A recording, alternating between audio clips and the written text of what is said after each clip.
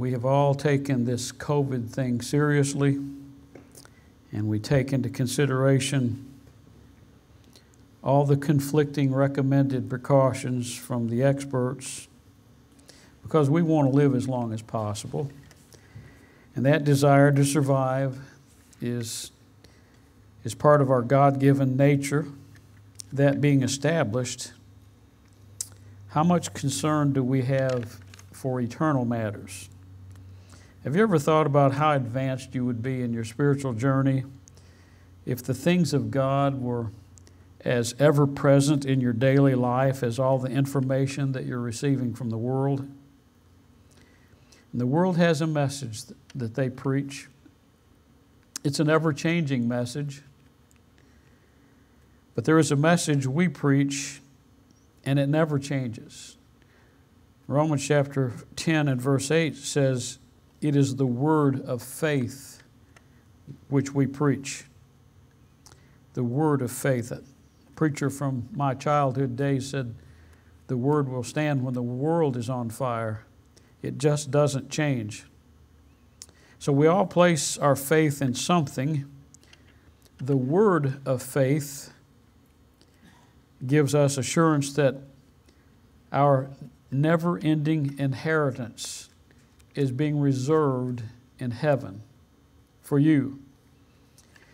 So we'll look at our text this morning, 1 Peter chapter 1, beginning with verse 3. "Blessed be the God and Father of our Lord Jesus Christ, who according to His abundant mercy has begotten us again to a living hope through the resurrection of Jesus Christ from the dead, to an inheritance incorruptible and undefiled that does not fade away, reserved in heaven for you, who are kept by the power of God through faith for salvation, ready to be revealed in the last time. In this you greatly rejoice, though now for a little while, if need be, you have been grieved by various trials, that the genuineness of your faith, being much more precious than gold that perishes, though it is tested by fire, may be found to praise, honor, and glory at the revelation of Jesus Christ, whom having not seen you love, though now you do not see Him, yet believing you rejoice with joy inexpressible and full of glory, receiving the end of your faith, the salvation of your souls. May the hearing of God's word increase our understanding of God's ability to keep that reservation in heaven for those of us who know Him by faith. Verse 5 says, "Who are kept by the power of God through faith for salvation, ready to be revealed in the last time." And nobody knew better than Peter about this keeping power. He stumbled, he failed the Lord, and he did that more than once. Hard-hearted and set in his religious ways, Peter eventually learned to trust his Savior without reservation. So I want you to notice from our passage that God has a purpose for which He keeps us. Again, verse 5, "Kept by the power of God through faith unto salvation." We know from Ephesians chapter 2 that we are saved by grace through faith. And this faith is a lifetime commitment. His work will not be completed until He calls us home. Philippians 1:6 says, "Being confident of this very thing, that He who has begun a good work in us," or in you, "will complete it until the day of Jesus Christ." So when Peter speaks of being kept by the power of God through faith unto salvation, His purpose is that you might be saved. Salvation, what a wonderful word. Salvation. And hopefully you can say with me that I have been saved. Verse 3, "Blessed be the God and Father of our Lord Jesus Christ, who according to His abundant mercy has begotten us." This is where salvation begins. It involves a new birth. Christianity is not turning over a new leaf. It is taking on a new life. And that life is referred to as eternal life. Christianity is for whosoever will. The born-again experience is available to any and all who will call on His name. There must be that initial transformation, a conversion, if you please. I have been saved. Most of you can say, I think most of you can say, I have been saved, but here's a question that I want to propose to you. Can you say, I am being saved? You say, well, I don't understand. Well, let me read two passages to you from a good translation. 1 Corinthians chapter 1 and verse 18, if you need to note it. For the message of the cross is foolishness to those who are perishing, but for us who are being saved, it is the power of God. 2 Corinthians 2:15, for we are to God the fragrance of Christ among those who are being saved, among those who are perishing, and among those who are perishing. So, you can say, I have been saved, but can you say, I am being saved? Begotten us again, he says, to a living hope through the resurrection of Jesus Christ from the dead. The world's message is one of hopelessness. Those born again have a living hope. That living hope is something that continues. It's because of the resurrection of Christ. 1 Corinthians 15:17 tells us, if Christ is not risen, your faith is futile, it's vain. You are still in your sins. Apart from the resurrection, we just have no hope. And that's the reason the world has such a hopeless message, because they don't believe in the resurrection of Jesus Christ. But because Jesus is alive, there is a hope that nothing cannot be darkened by the world. So we wait. We grow in grace. We are continually in a process of conforming more and more to His image, according to Romans 8:29. And we watch for that final stage of salvation. So here we find ourselves in the midst of a pandemic. We are continually hearing of death. Barbara just told me of two people she knows that has died. And it's if you do Facebook, which I don't, you're probably hearing every day of somebody that has died from COVID. But let me tell you something, the grave is not a dead end for the Christian. Salvation continues. And I've been saved, and I hope you can say that. That is justification. That means that you have a right standing with God. I am being saved. That's called sanctification. That has to do with how I live my life. And because of His grace, I have a continual expectation that I will be saved. And that is referred to as glorification. So while life is preparatory and death is nothing more than a passage, we are kept for eternity. We are looking forward to that keeping power for eternity, and that salvation is permanent. I have been saved, I'm being saved, I will be saved. Verse 4 says, to an inheritance incorruptible and undefiled that does not fade away, reserved in heaven for who? Reserved in heaven for you. God is keeping us for that day when we will physically be changed. We will live in a body that does not know death. It is the completion of our deliverance from sin, the redemption of our bodies, and our personal presentation before the presence of the Father. It's in verse 5, a salvation ready to be revealed in the last time. So you should be able to say that I have been saved from the penalty of sin. And you should be able to say that I am being saved from the practice of sin. And you should be able to say that I will be saved from the very presence of sin. So we're confident and we can rejoice in this absolute truth. Ephesians 1:11 says, in Him also we have obtained an inheritance, being predestined according to the purpose of Him who works all things according to His counsel, the counsel of His will. That confidence is addressed in Ephesians 1:3. Blessed be the God and Father of our Lord Jesus Christ, who has blessed us with every spiritual blessing in heavenly places. It is incorruptible, the Bible says. It is undefiled, and it says it does not fade away. It is reserved in heaven for you and me.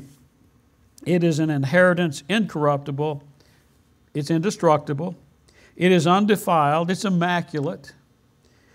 It does not fade away. It can't be removed. It is reserved for you and me. It is kept under watch. And no human mind can conceive that God is holding in store what it is that God is holding in store for His children. We are His heirs. Jesus has promised He is preparing a place for His people. It is equally true that He is preparing His people for that prepared place. So we're being kept for a purpose, unto a living hope, even heaven itself. But God has the power by which He keeps us. Verse 5, kept by the power of God. We are kept by His power. We are kept in His power. It is as though we are surrounded by some spiritual fortress. Even the weakest person is protected and kept. There's many passages in the Bible that states that the believer is found in Christ. And in Christ we are satisfied. The safest place you can be in 2021. Now, I know what the world is telling you, but this is what the Bible is telling you. The safest place you can be found is in Christ. Paul reminds us in Colossians 3:3 that our life is hidden with Christ in God. To be hidden in Christ is to be guarded. Now, let me just stop a second. There are 3 dangers that you need to be very aware of. And none of these are going to be listed in the news. You're not going to see any of these dangers talked about by the government. But the Bible talks about them. There's 3 particular dangers that you need to be fully aware of. And we are guarded from these dangers. The first is we are guarded from society. Jesus said in John 16:33, in the world you will have tribulation. But he assured us, in me you have peace. When we are, as Christian Americans, see the executive, the legislative, and the judicial branches of our own government aggressively attacking our Christian faith, we find it to be appalling. It's offensive. We are totally surrounded by the new, which is un-American, the new normal, as they call it. Even in America, the world is cruel and hostile. It's a hostile place toward followers of Christ. And the sooner that we recognize that the world system is not only unchristian and non-Christian, but it is thoroughly anti-Christian. And when we do that, we take shelter in our Lord Jesus Christ. James is rather blunt in chapter 4 and verse 4 when he says, do you not know that the friendship of the world is enmity with God? Whoever therefore wants to be a friend of the world makes himself an enemy of God. We have a serious conflict. We have a serious enemy. It is the world. It is society around us. So if we're to be preserved in our pilgrimage, we're going to have to learn to abide in Christ. Our days of hiding behind our wonderful Constitution is soon going to be over. Our protection is greater than that of the Constitution. It's greater than legalized baby killers. It is greater than the sodomites who hide under the judicial robes of an increasingly Marxist government. We are protected. We are guarded. Jesus prayed in John 17 that we should not be taken out of the world, but kept from the world. We can be at peace in the midst of a noisy, fighting, and distracting world. We are guarded from society. Now you say that sounds like a pretty serious enemy. It sounds like a pretty serious advocate, a serious aggressor against us. But there's one that's even worse. You have another enemy that's worse than society. And I hate to break this to you, but that enemy is you. Not only are you guarded from society, but you are guarded from self.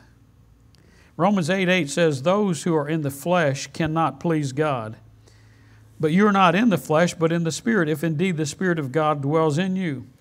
To be in the Spirit is to be in Christ. And Paul tells us in verse 10, if Christ is in you, the body is dead because of sin, but the Spirit is life.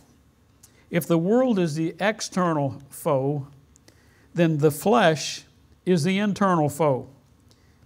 You should be able to identify with Galatians 2:20 in the sense of being crucified with Christ.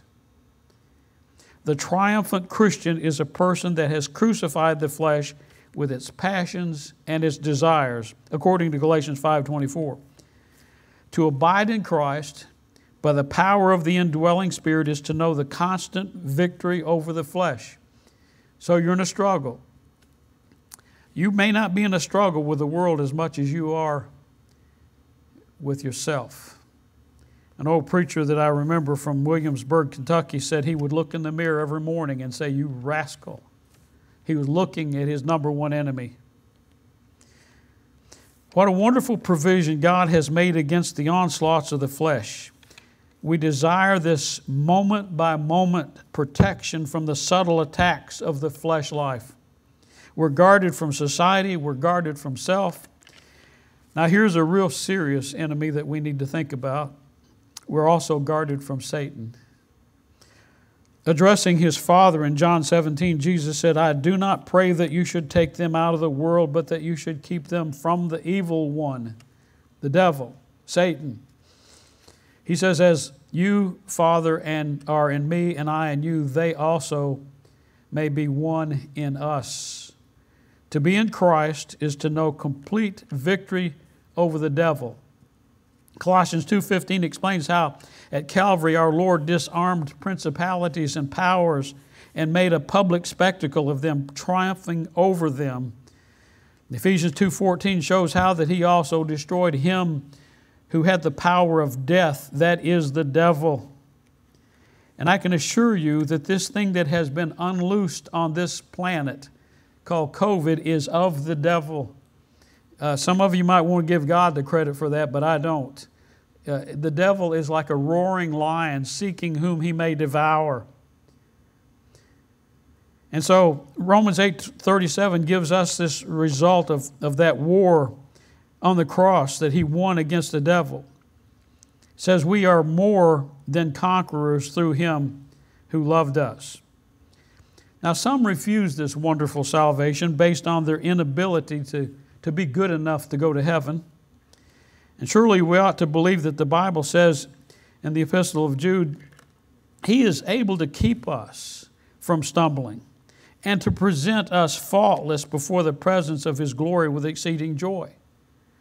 So while it's true that you and your flesh cannot please God, it's absolutely a fact that you can't live a Christian life. There's no question about that. But it's Christ in you, the hope of glory, that makes the difference. God had a purpose for which He keeps us. And God has the power by which He keeps us. And then lastly, I want you to notice from our text that God has a process through which He keeps us. We're talking about being kept by God, protected by Him. Verse 5 of our text, who are kept by the power of God through faith for salvation. God has not devised some complicated means by which we should experience this keeping power. We are kept through faith. Faith is not a work. Faith is simply our response to His provision. Without faith, the Bible says, it is impossible to please Him. For each individual, this process begins with the gift of saving grace. Faith involves accepting a person John 1:12 tells us, as many as received him, to them he gave the right to become children of God, even to those who believe in his name. You see, until you receive Christ, you're not in Christ. You say, well, I believe that Jesus lived and died, and until you receive Christ, you're not in Christ. You say, well, I go to church all the time. Until you receive Christ, you are not in Christ. My parents were Christians. My grandpa was a preacher. Until you personally receive Christ, you are not in Christ. And until you are in Christ, you cannot be kept by the power of God. When you take Him as your life, you live. When you take Him as your power, you endure. Romans 10:9 says, if you confess with your mouth the Lord Jesus and believe in your heart that God has raised Him from the dead, you will be saved. For with the heart one believes unto righteousness, and with the mouth confession is made unto salvation.